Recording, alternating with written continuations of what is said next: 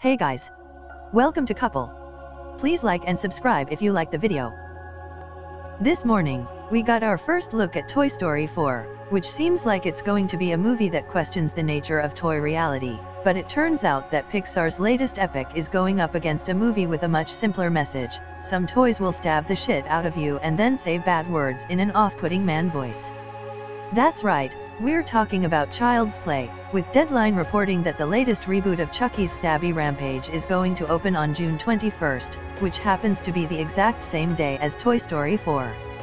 This is going to be an absolute gift for the marketing department working on Child's Play, which can now put metagags about Toy Story in all of its posters and trailers, assuming that wasn't already the plan.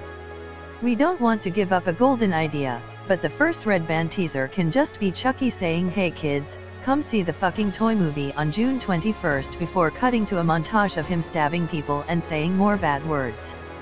Also, it's worth noting that this Child's Play movie reboot is unrelated to the Child's Play TV series that's in the works, as that one will continue the existing Child's Play story from the older movies.